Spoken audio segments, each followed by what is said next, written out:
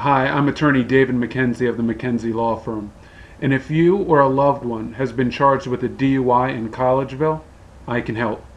Now, in the defense of a DUI case, an important part is the cross-examination of the police officer concerning field sobriety test results. That cross-examination should be done at the preliminary hearing stage and should be done in a deposition-style examination of the police officer with a court reporter present.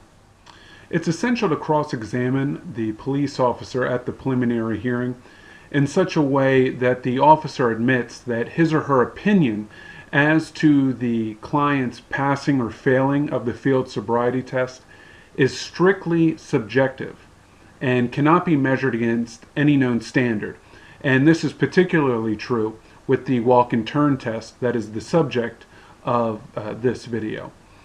An overwhelming majority of officers will admit that their judgment as to pass or fail is subjective.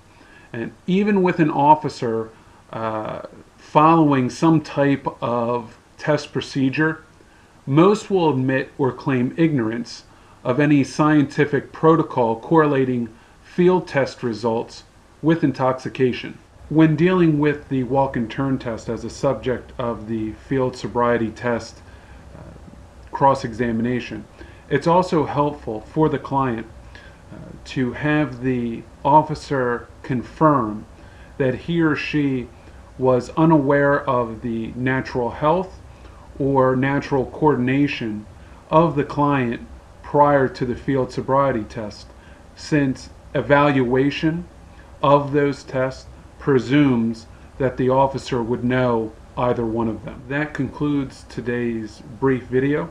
I hope you found it helpful. If you have any questions or concerns about your DUI case, feel free to call us at the McKenzie Law Firm. We're here to help.